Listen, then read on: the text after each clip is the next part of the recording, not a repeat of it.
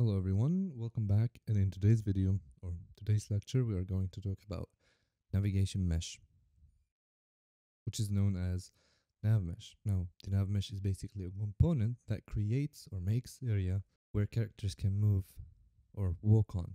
This guide is already detailed. You can go ahead and look into all the components that the NavMesh has, and you can understand them really quick because it's very easy to understand, but I'm also going to provide you visuals on how to set up a NavMesh and how to change NavMesh properties. So let's head back to Unity and start working with the NavMesh. The first thing I want you to do is I want you to select the scene and type or hit tilde on your keyboard.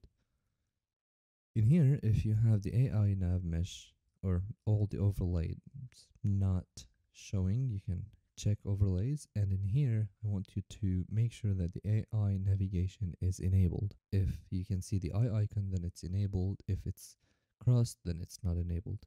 Once you enable that, you can select or hover anywhere to get rid of it.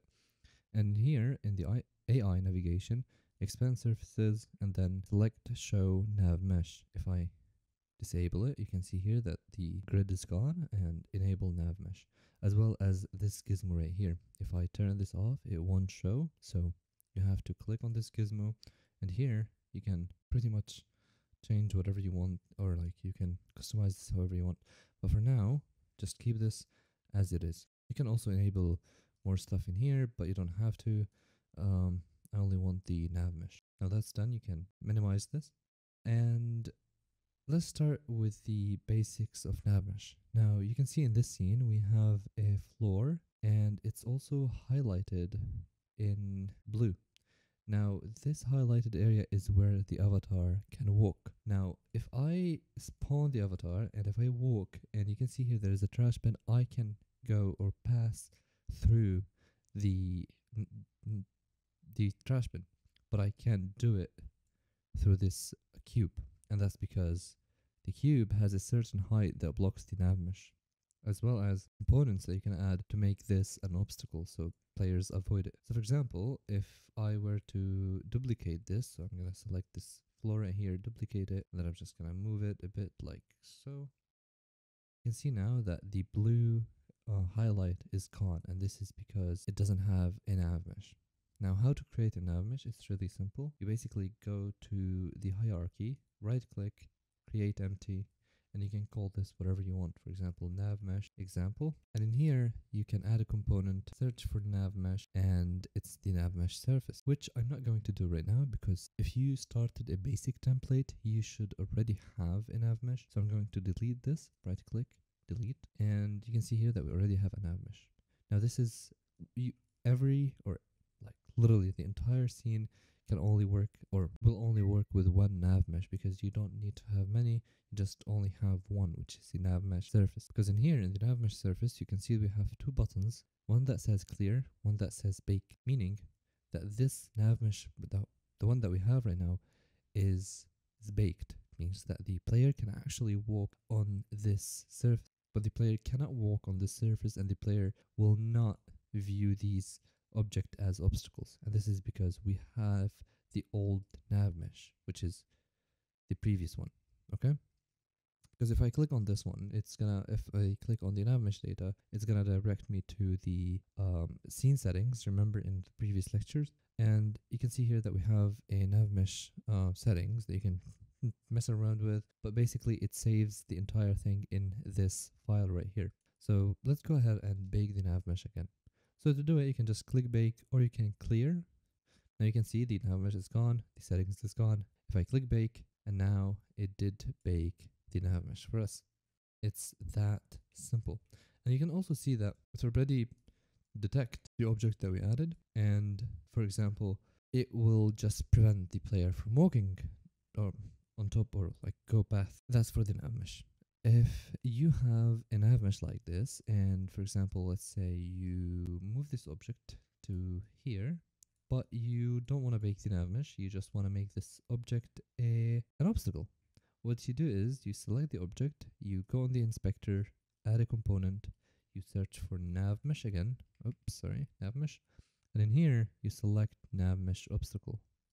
And in the NavMesh obstacle, you can choose the shape of the obstacle, whether it's a box or a capsule. You can tell here by the size of it, box or a capsule, which makes more sense if I put a capsule because of the shape of the eye or the lamp. But for now, I'm going to use box.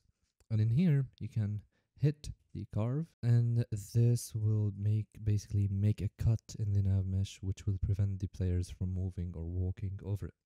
And in here, you can change the size however you want. You can make it smaller, you can make it bigger. It's really up to you, even like how tall it is, the Z. You can mess around with the settings however you want. There's no rule for these settings, okay? This is if you were to add an obstacle. But right now, if I go ahead and bake the nav mesh again, because remember, every time you move something in this scene, you have to bake the nav mesh again. So if I go to the nav mesh and I hit clear, you can see here that we still have the player cannot walk on this area because we used to have a lamp here. But if I clear and if I bake it again, now the player can walk, but the player can still walk here because we still have the nav mesh obstacle. So let's remove that. Go to NavMesh, clear, and then bake. You can see here that it worked. And this is probably it for the NavMesh. Just remember that every time you make changes to your world, to your game, you will have to bake the NavMesh. There's two rules, which is baking lights and baking NavMesh. Every time you make some changes, you have to bake both lights and NavMesh. I'm not going to talk about lights yet. We will get to lights in lecture 10, but for now, I want you to understand that every time you do something, you just bake the NavMesh so the player can walk on it. There are a few settings that you can change in the NavMesh, which are more advanced. I'm not going to go in details over everything in here, but I'm going to show you a quick example of what I mean. There's this cube, for example. If we change the size of this cube, like the Y size, let's say 0.4, and we move it a bit down, or like, yeah, that's about it. And we just bake the nav mesh again. So I'm gonna go to nav mesh, clear, bake. You can see the player can now walk on top of that box, and that's because the nav mesh has a certain height, which I think is 0.5. So for example, if this goes above 0.5, like 0.6 or 0.6, and I move it down like so, I think that's about it. And I go to nav mesh, clear, bake. You can see it's cut now, and that's because we have a certain height.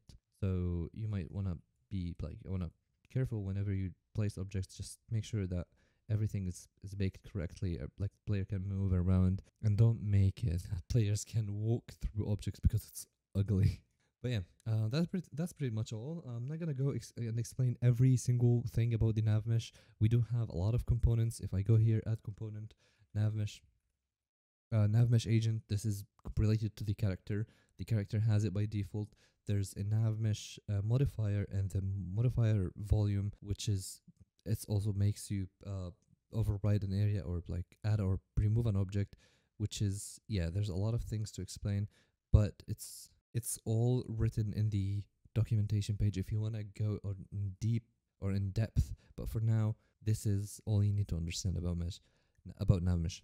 I'm gonna see you in the next lecture. We are going to make the avatar jump from this surface to this surface. So stay tuned for more lectures.